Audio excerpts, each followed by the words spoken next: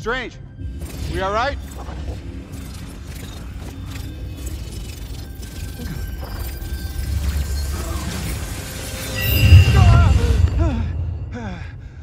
Be back, Jeremy. Hey, what was that? Went forward in time to view alternate futures, to see all the possible outcomes of the coming conflict. How many did you see? 14,605,000. How many did we win?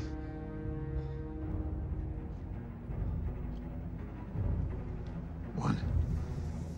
So, there's only one possible means for the salvation of mankind. One possible means. Bethlehem happened so that Calvary could happen. Christmas happened so that the cross could happen. Without Christmas, there would be no cross, and without the cross and resurrection, there would be no Christmas. So while there was a lot of amazing things that Jesus said and did in between the cradle and the cross, the resurrection, those are the bookends that really help us understand what God is doing and what we would think about what Christmas is all about. Because God came into the world, there's only one possible means for the salvation of mankind. If God could have done it another way, He would have. So I don't know that God in eternity past considered all possible outcomes and futures and what's the only possible one. But if it could have been done another way, I'm sure God would have done it. So the salvation that you and I need could only be accomplished by Jesus coming into this world and being born as a baby, living as a man, and dying on a cross and raising from the dead. I am convinced that if it could have happened another way, it would have happened another way. So today we're going to dig a little bit deeper into why God showed up. Last week we considered when God showed up, and what we saw was most people missed Him. When God showed up, most people missed Him, even though there were breadcrumbs through the centuries as a trail that God had left. Prophecies are usually called, from Genesis all through what we call the Old Testament, the Jewish Scriptures. He had left signs pointing in that direction, and a prophecy is God promising to do something in the future so that when it happened, we could look back and say, oh, this is what God was talking about all along. And Jesus fulfilled those prophecies, and even though He fulfilled those prophecies, people that were looking for the Messiah, that were familiar with those prophecies, still missed the boat, so to speak. And so it's when many of them began to look back into their Jewish history and to begin to see those, that people began to get a little bit more excited about the Old Testament, what we call the Old Testament Scriptures. But it took a resurrection for that to happen. So today we're going to look at a passage of Scripture that's not probably on your radar screen about Christmas. If you're reading Scripture at home about Christmas, you probably didn't pick this one to read about, but I think it'll go on to your Christmas reading list after this, and it's in Hebrews chapter 2. Hebrews chapter 2 is a document written by an unknown author. The author is never identified. It's the only New Testament document that's not identified as to who wrote it. We really don't know who wrote it, but it was preserved by the early church for us because of what it contains. And it's really talking about, if you read through Hebrews, it's talking about the superiority of Jesus. Chapter 1 is all about the superiority of Jesus over angels or any kind of message that God has sent in the past. And it starts off by saying, God who spoke to our fathers in times past through the prophets has now spoken to us through His Son. So right off the bat, he's saying that God has spoken. God has sent a message to us, and it's through His Son, Jesus Christ. And then in chapter 2 of Hebrews is where we're going to pick up, and we're going to try to make it all the way through Hebrews chapter 2 today. And I'm going to give you a kind of a cursory outline of that as we make our way through it. There's really 8 or 9 words that I'm going to give you. They all begin with S. To make it easier to remember. And if you're taking notes, I hope you would write these words down, or these are the notes, these are the words that you would want to write down. And the first one is salvation. And salvation, verses 1 through 4. Let me read it. I'm reading from the New American Standard because I believe that in this case it is the most accurate to the original text. So, salvation, Hebrews 2, 1 through 4. For this reason, For this reason, because Jesus is superior. That's pointing back to chapter 1. For this reason, we must pay closer attention to what we've heard, so that we don't drift away from it. For if the word spoken through angels proved unalterable, and every transgression and disobedience received a just penalty. Now look at verse 3. How shall we escape if we neglect so great a salvation? After it was first spoken through the Lord, it was confirmed to us by those who heard, God also testifying with them, both by signs and wonders, and by various miracles, and by gifts of the Holy Spirit, according to His will. So God has spoken. God has announced. God has announced.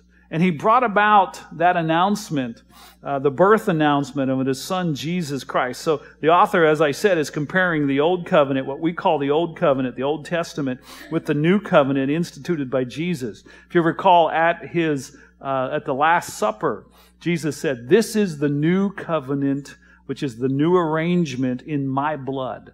We're no longer going to look to the blood of bulls and goats. We're looking to my blood that was shed. And this is the new arrangement that God has with relating to people. And I was thinking about this. You know, Tony the Tiger, is that the sugar frosted flakes are not just good, they're great. And that's what the author is saying about this salvation that God has made known. It's not just good, it's great. It's awesome. It's amazing. It's wonderful. And that word salvation and its various forms used in the New Testament, save, saved, salvation, all same basic root word. And you don't need to know what it is because you won't remember it probably anyway. But it's the word sozo. It sounds like sozo, salvation. And it means to rescue. And as we saw last week, a part of that rescue, that salvation, is to be made whole, to be made complete, so that we don't live life with the feeling that something is missing, that we've missed out.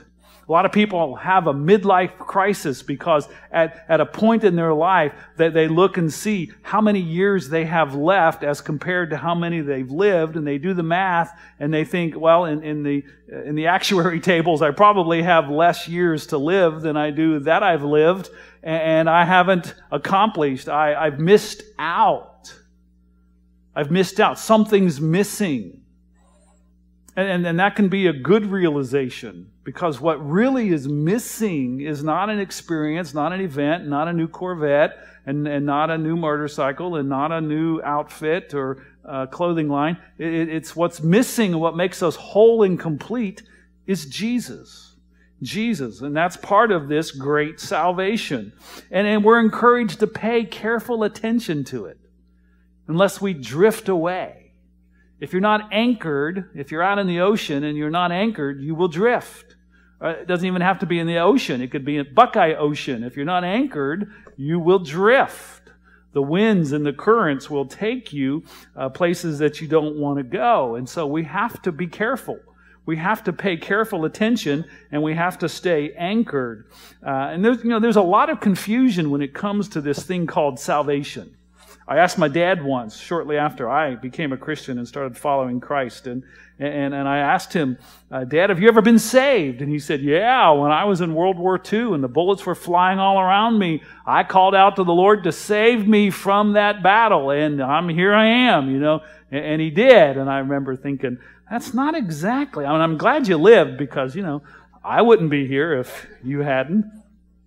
I am a boomer, by the way. Anyway, tail end of the boomers, and 57 is my birth date. But I'm glad he was saved from that. And we just think of the way we use the word saved. We save our money. Well, maybe most of us. Some of us might do that, or not. We save ourselves for marriage, or not. We save time by taking a shortcut. We save or rescue the cute little kitty or puppy that shows up in our neighborhood on our porch. And we weren't intending to adopt, but we did. We save by using coupons. We save money. Jesus spoke about being saved many, many times throughout the Gospels. Just read for yourself. Paul wrote about salvation. Really, the book of Romans, what we call the book of Romans, is a letter, is a document, a fascinating, detailed document about salvation. And he wrote, whoever will call upon the name of the Lord will be saved. And so other New Testament authors, the contributors to our documents, they talked about salvation. They talked about being saved. It is the major theme of the entire, what we call, all 66 documents of our Bibles. And yet there's still so much confusion as to what it means and how it comes about. There's probably more confusion within churches as to how it happens as to what it really is. Basically, salvation is from sin. It's from sin. It's from sin and its consequences. Its consequences both now in this life and its consequences for all eternity. It includes forgiveness, but it is much more than forgiveness. And as we've said, it includes that fullness and wholeness that we have in Christ. It is rescue and it is restoration. Back in May, you may recall, me and Tim and 3 of our buddies spent some time in the Atlantic Ocean when our boat capsized that we were fishing from. And in 90 minutes, we figured out from the rescue call that was made by the captain of the ship until the time that our rescue arrived, we were in the water for 90 minutes. And it was the longest 90 minutes of my life. And during that 90 minutes, I prayed for rescue, as did my companions. We were all praying and watching on the horizon of the water, looking for anything that was coming our direction. We were 6 miles offshore and not another vessel in sight. And then I heard it, the whirl of a helicopter. And I looked in the direction that it was coming, and I thought, my instant response was, cool! I get to ride in a helicopter! I just pictured the basket coming down and getting in the basket and being lifted up and taken back to shore. And I've never been in a helicopter. And I thought, man, that would be awesome. And it would be free because you don't have to pay for that kind of helicopter, right?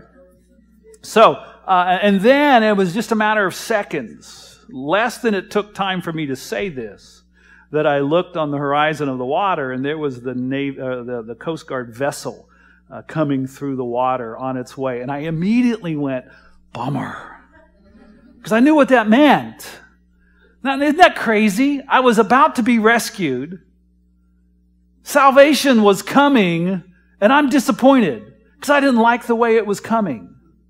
And that lasted just a few seconds. Just a few seconds. The boat came and got us, and obviously, is the end of the story is a good story. But I've thought about that this week. I spent some time wondering about it in preparation for this message. What if I'd gotten into the ship? I don't know if it was big enough to be a ship. The boat, the vessel. What if I'd gotten into the floating vehicle and expressed my disappointment to these Coast Guard servicemen who, they rushed to get to us. They, in some ways, you could say, it was kind of a rougher seas. They might have been risking their life. I don't know. They took their time, and they were doing their duty and doing their job, and they rescued us. And what if I had treated them like, why did you guys show up? I wanted the helicopter, What if I'd been ungrateful like that? What if I refused to get into the boat? Said, nope, I'm holding out for the helicopter. Well, what if I would have refused that altogether? And then what if I refused and they said, okay, this is it. This is your one chance. But would they have jumped in and wrestled me and pulled me in? I kind of think they would have, because they would have thought I was delirious. But what if I would have just ignored? What if I'd ignored the salvation that had come to me? What if I decided, I can make it on my own. It's only 6 miles to shore with this very flimsy child-sized life jacket that I had on in the higher in waves and wind. What if I'd have tried to make it on my own? Would I be here today? What if I had ignored and not paid attention to the salvation, if you will, the rescue that came my way? So perhaps you heard the story about the guy who woke up one morning and his house was being engulfed in a flood. And he was able to climb out on his roof, and he began to pray to the Lord for rescue. And pretty soon a little John boat came by, some neighbors in a little small fishing boat, and said, "Hey, hop in." He said, "No, I've prayed, and the Lord said he was going to rescue me." Okay. So a little bit later, a fire rescue vehicle come by with firemen, and they offer him the same rescue, and he says, No, I'm waiting on the Lord. And a little bit later on, a helicopter comes by, and they start to lower down the rope, and with the bullhorn, they call out to him and says, strap yourself in there. And he said, No, I'm waiting on the Lord. And then the floodwaters come up, and he dies. And in heaven, he says, "Lord, what happened? I was waiting on you." And he says, "Well, I sent 2 boats and a helicopter. What more do you want?" The rescue. Christmas is a rescue mission. It's the beginning of a 33-year rescue mission. And it came in a very unlikely manner. A baby. Flesh and blood. A baby that was born to peasants. There was no room in the inn, but they didn't have money for the inn in all likelihood. And his first crib was a manger full of straw. I'm assuming they put fresh straw in that one. And the most unlikely of manners. But it was exactly what God said was going to happen. He would be Emmanuel, God with us. A virgin would give birth to a child, and he will be called Emmanuel. God has sent his Son as the Savior of the world. What more could we want? How could anybody escape if there's just one way? And there is. Because if there had been another way, God would have gone down that path. If there is just one way, how can we escape if we neglect so great a salvation? So the first word for taking notes is salvation. The second one is Son of Man. Son of Man. Not just a word, 3 words there. Verses 5 through 8. Jesus often called himself the Son of Man. So look at Hebrews 2, verse 5. "For he did not subject to angels the world to come." Talking about God didn't subject the world to come to angels, "concerning which we are speaking. But one has testified somewhere, saying, What is man, that you remember him? Or the Son of Man, that you are concerned about him? You made him," that is the Son of Man, "for a little while lower than the angels." So Jesus called himself the Son of Man. Here's a couple of examples. Matthew 8:20, "Foxes have dens and birds have nests, but the Son of Man has no place to lay his head." Matthew 9:6, "But I want you to know that the Son of Man has authority on earth to forgive sins." So obviously he's referred to, called the Son of God, his deity, and the Son of Man, his humanity. And it's just the combining of those two into the one, the humanness of Jesus Christ. And then there's the next word, supremacy. Supremacy. Starting at verse 7, middle of verse 7, "You have crowned him with glory and honor, and have appointed him over the works of your hands. You have put all things in subjection under his feet. For in subjecting all things to him, he left nothing that is not subject to him, but now we do not yet see all things subjected to him." The supremacy of Jesus Christ, the ruler of heaven and earth. We're going to consider the crown in a couple of more weeks. This is the second in a series called From the Cradle to the Cross to the Crown. And we're really talking about to the cross today. Last week was focusing a little bit more on the cradle. This week on the cross. But look at what it's saying, that Jesus is, all things are subject to him. That means he rules over all things.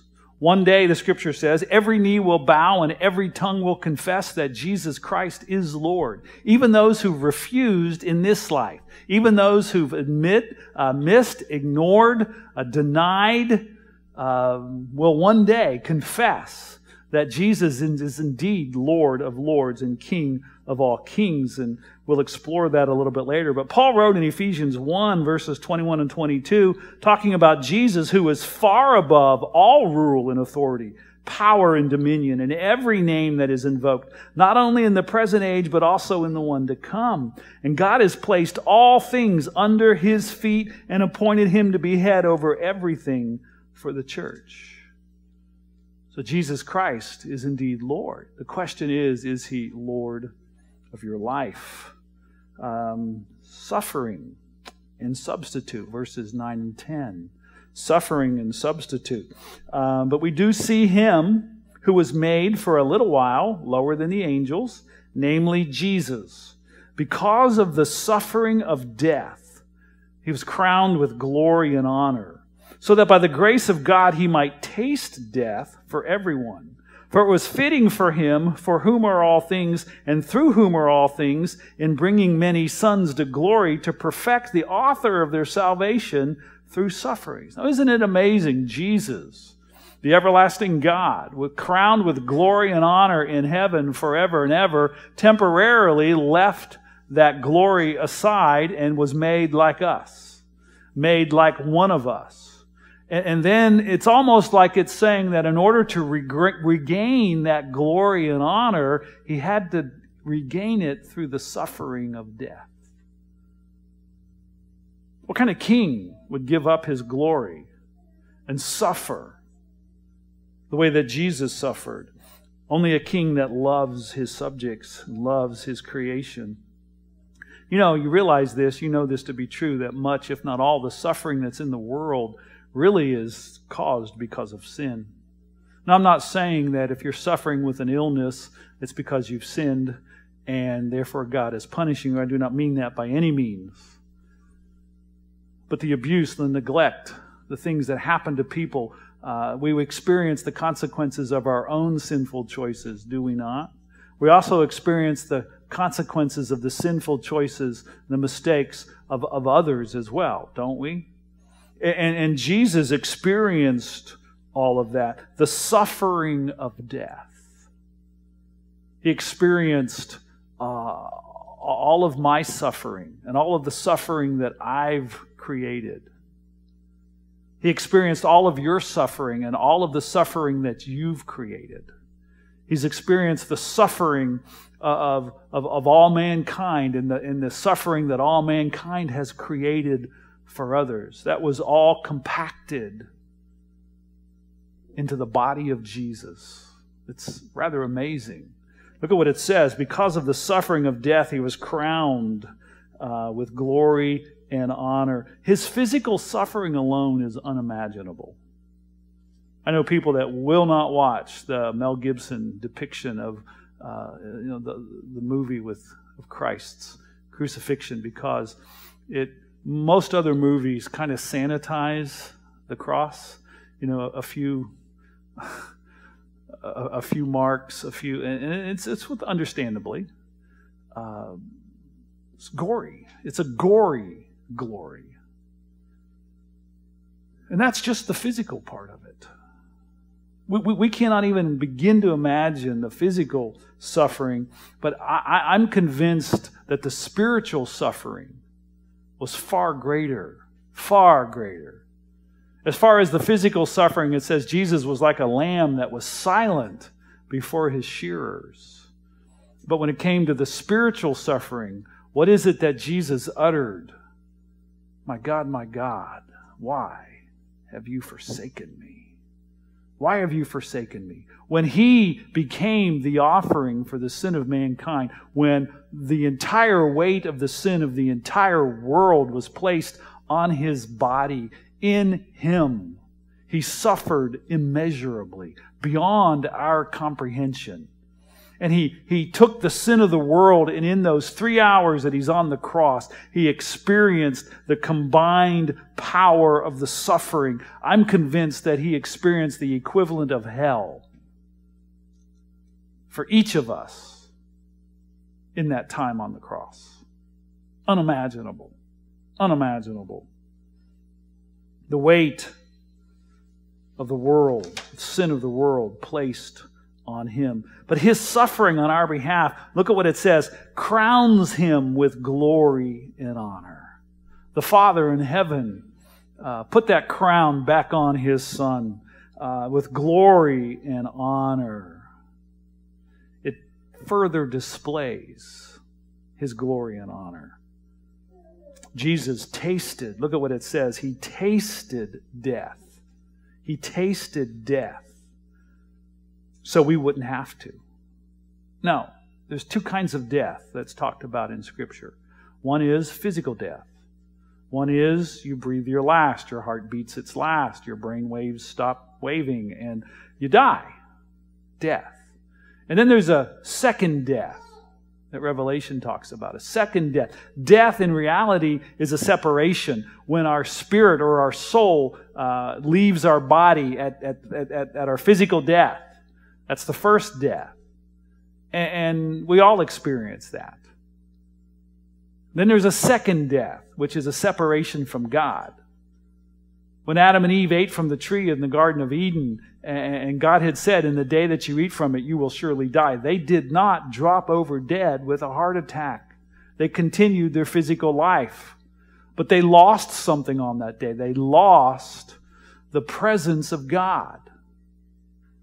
And the story of mankind has pretty much gone downhill since that point in time until the rescue mission that Jesus has initiated through Christmas and the cross. So Jesus tasted death, not just physical death.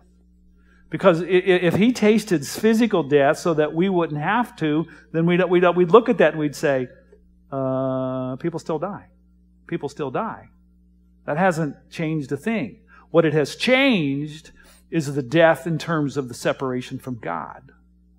He tasted separation from God so that you and I wouldn't have to. That's what that means. And then the next word I want to spend a little bit of time talking about is this word sanctification. Sanctification. Aren't you glad you came to church to learn about sanctification today? Sanctification is an English word that comes from a Greek word that just really means to be made holy. Holy. And you know, there's a lot of confusion about holiness. Right? Holiness. Sometimes associated with clothing style. Sometimes associated with makeup or not, hairstyle, movies or not. There's a lot of confusion about holiness. But the word holy just means to be set apart. Set apart from things that are profane or ordinary. How many of you ladies have special china that you set apart for special occasions? Or maybe you have Christmas plates that you only get out at Christmas time. I know Terry had some Christmas plates out. I ate on holy plates recently at home because they're holly and red and green, and they only come out at certain times. They're special, and holy is special, but it's more than special. Set apart for God. And did you know that you are holy? If you're a follower of Christ, you are holy. God has set you apart for Himself. God has set you apart from everything that is unholy, impure, and unrighteous.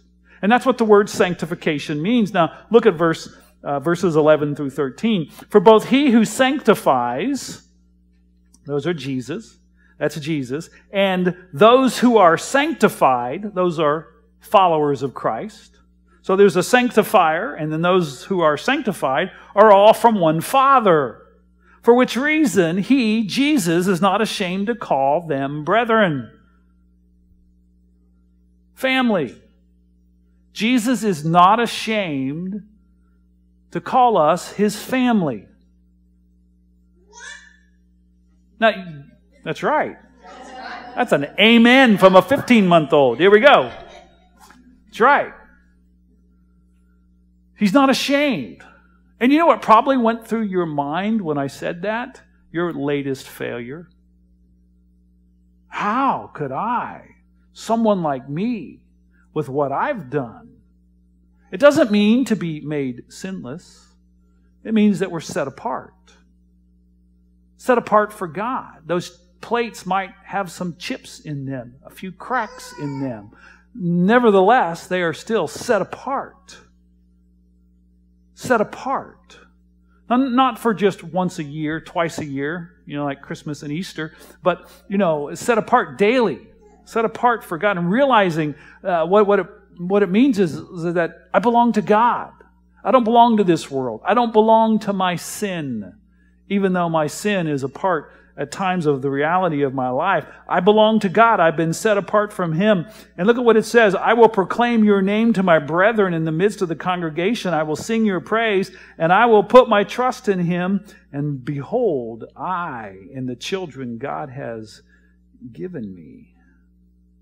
Jesus is the sanctifier, the one who makes holy, and those who follow Him are being made holy.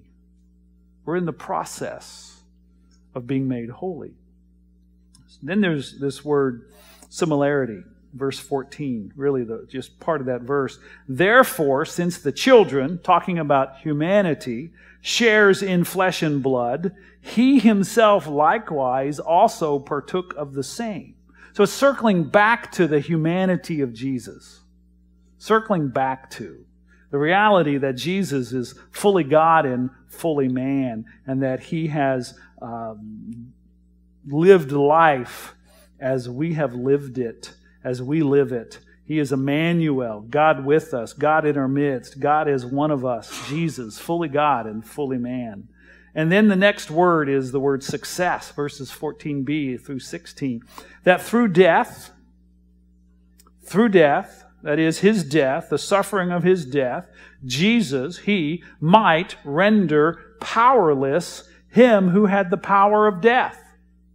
So Jesus accomplished something very successful in this, and that He would render powerless the one who had the power of death. And you know who that was? It was the devil. And He might free those who, fear of death, were subject to slavery all their lives. For assuredly He does not give help to angels, but He gives help to the descendants of Abraham, that is, human beings. So look at this. He has rendered powerless the one who had, past tense, the power of death. In Revelation 1:18, Jesus proclaims, I am the living one. I was dead, and now look, I'm alive forever and ever, and I hold the keys of death and Hades. I now hold those keys in my hand. The devil used to hold those keys, and people have been afraid of death. Now, I've just noticed something in life as a pastor and counselor. There are people who've been afraid of death that really don't need to be, and there are people that should be afraid of death that don't seem to be. And that somebody who is not a Christ follower, that is not afraid of death, is deceived. Is deceived. Because there's an eternity apart from God to be had. And that ought to scare the living daylights out of us.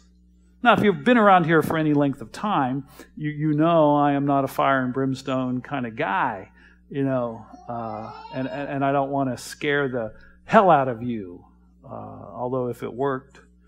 But listen to what writers of documents of people that hung around with Jesus. Jesus believed that hell was real. Read the Gospels.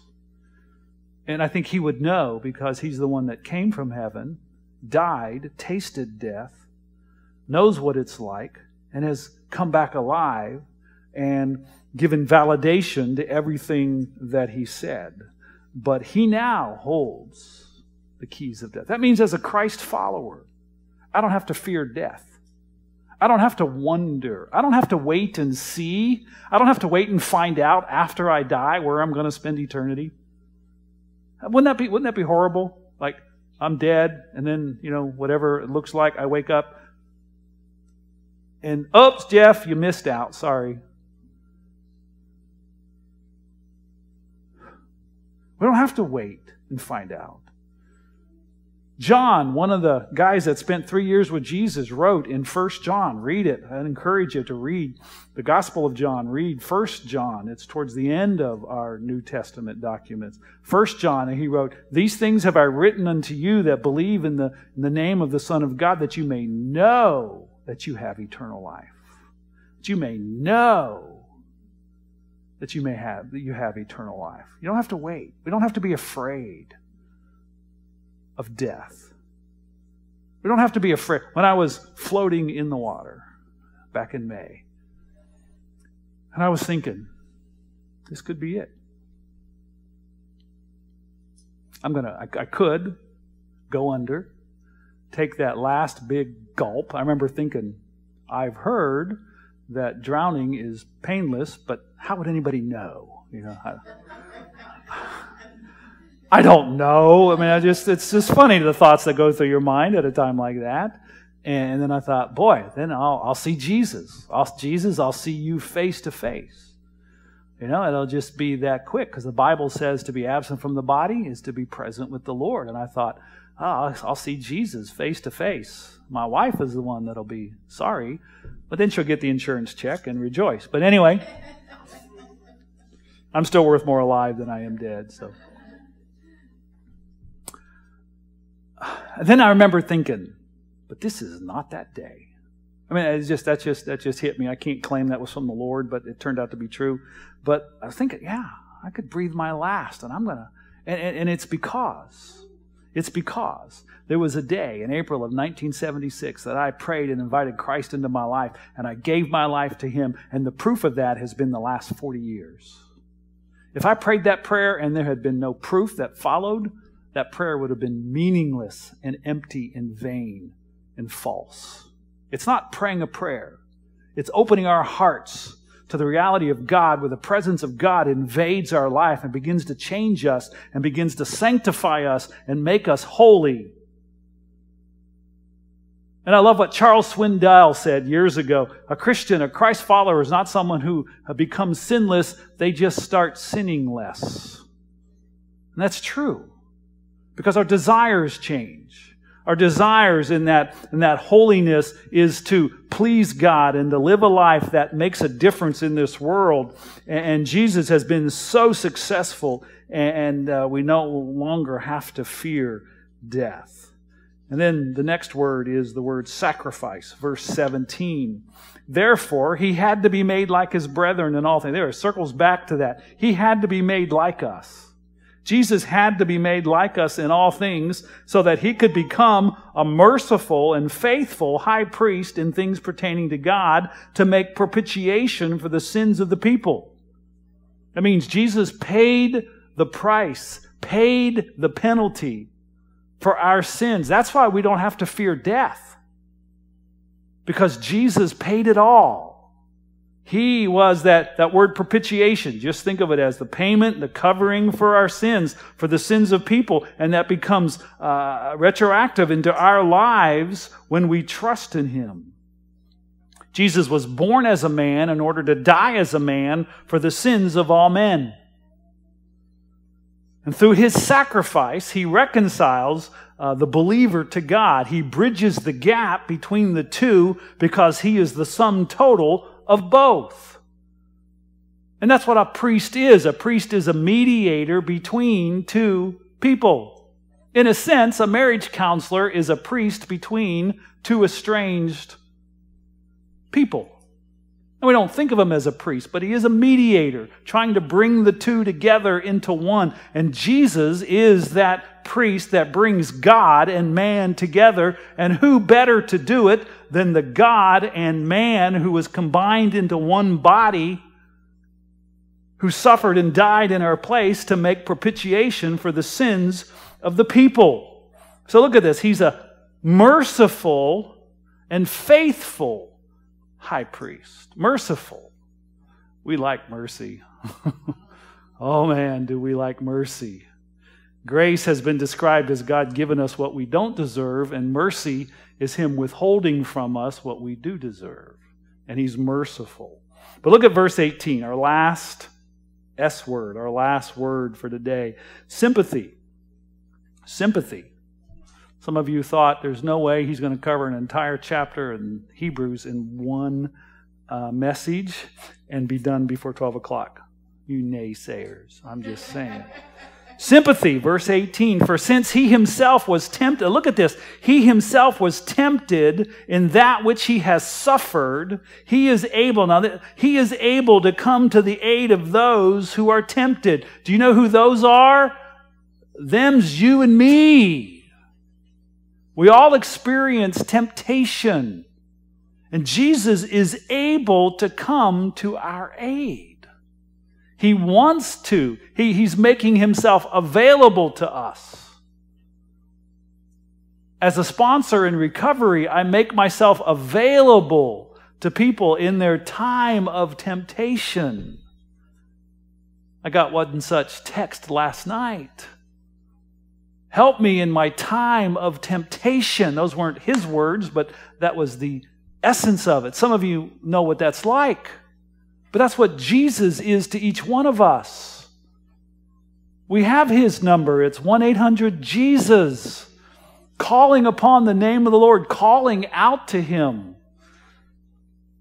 He's merciful and faithful. I love this. And 2 chapters later in Hebrews chapter 4, it says this, for we do not have a high priest who is unable. There's a couple of double negatives here, so I'm going to reword it in just a moment, but let me read it to you in the text. For we do not have a high priest who is unable to empathize with our weaknesses, but we have one who has been tempted in every way, just as we are. You cannot name a temptation that you've experienced or will experience that Jesus has not experienced. He's been tempted in every way, just as we are, yet he did not sin. So it goes on and says, let us then approach God's throne of grace with confidence so that we can receive mercy and find grace to help us in our time of need. Now, I think Jesus helps us in temptation in 2 ways. First of all, if we call out to him, he's going to help us avoid the temptation, avoid the sin. Temptation is inevitable, sin is not. Temptation is not sin. Jesus was tempted and yet he never sinned. So it's not sinful to be tempted. You don't have to confess when you're tempted. We have to confess or should confess when what? When we've given in to the temptation. And so he'll help us on the front side of it, but how does he help us on the back side of it? When we've given in, John wrote, if we confess our sins, Jesus is faithful to forgive us. So we don't have to wallow in shame and guilt. He helps us. He's merciful. That we can find grace to help us in our time of need. He has complete understanding. If we had more time, we would delve into 1 Corinthians 10:13. I love this verse when it speaks about temptation. It says that no temptation has overtaken you except what is common to man. In other words, there's no unique temptation just to you. Nobody understands. Nobody knows what I go through. Nobody else. Well, first of all, Jesus does. And secondly, Paul wrote to us and said, all of our temptations are virtually the same. We all experience the same. When we're not alone in them. God is faithful. He will not let you be tempted beyond what you can bear, but when you are tempted, he will also provide a way out so that you can endure it. So he promises a way of escape. Now, I promised you I would reword Hebrews 4, so let me reword that and not leave you hanging. We have a high priest in Jesus who is able to empathize with our weaknesses. For it is true, for he was tempted in every way as we are, yet he never gave in to temptation and sinned. Even though that is true, we are able to confidently come to him and find the mercy and grace that we need. The humanity of Jesus, Emmanuel, God coming in our midst, that baby born, lay in the manger. Which is it, lie or lay? Anyway, placed in the manger. so much, that great salvation and all that it entails, that we've just kind of skimmed the surface of today. This great, great, great salvation. Let's not drift away. Let that be an anchor that keeps us in place, and let's not neglect it. So maybe salvation is something that you've neglected in life. I don't know. Maybe it's something you've put off. Maybe it's something that you've said, well, someday I'll give my life to Christ. Today could be that day. Today is someday. It is someday, isn't it? It's always someday. Today is the day. Today could be that day. And if you found in your heart you've been drifting away, I mean, you know in your heart you're a follower of Christ, but life happens. Life gets busy. You know how it happens. Life happens. And then maybe not necessarily, all bad or evil kinds of things. It could just be things. Just things. Things. Or sin could have been knocking at your door and you've been opening the door to that. And it's causing you to drift. And there's a riptide that's carrying you out deeper and deeper into waters that you don't want to go. Don't neglect this great salvation. God is here for you. What more can I say? What more can He do? Let's pray.